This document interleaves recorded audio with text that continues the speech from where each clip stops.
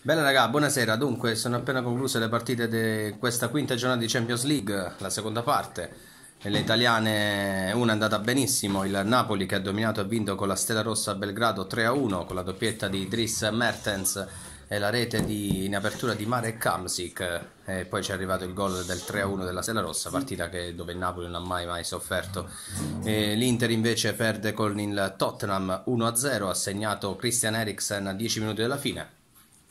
E niente raga, il Napoli è un passo da qualificazione, l'Inter si compromette un po' perché deve battere il PSV e deve sperare che il Tottenham a questo punto non vinca con il Barcellona al Camp Nou, cosa poco probabile secondo me, però il calcio è strano e dunque perché adesso a parità di punti il Tottenham ha la miglior a parità di punti, è favorito il Tottenham negli scontri diretti perché 2-1 a Milano, 1-0 a Londra, dunque si fa un po' dura per l'Inter, mentre il Napoli io credo che passerà anche con un pareggio a Liverpool, comunque credo che ce la faccia. E che dire, vorrei salutare il mio amico De Robbio, che è davvero il competente della situazione, aveva detto che l'Inter non vinceva col Tottenham, anzi forse perdeva, ed ha ragione, nonostante abbia avuto molte critiche sotto il suo canale, ma sei competente.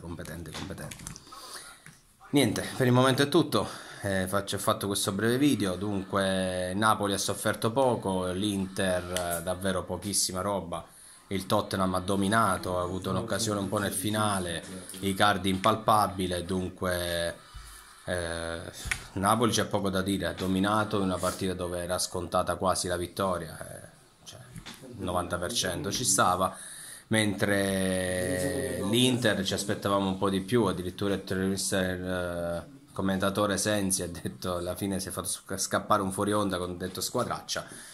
Un po' di critiche ci sono state un po' su Facebook, però alla fine torto non ha Sensi perché comunque l'intervista oggi era un po' l'intervista a Bergamo, quindi anche se l'avversario era di notevole fattura rispetto all'Atalanta.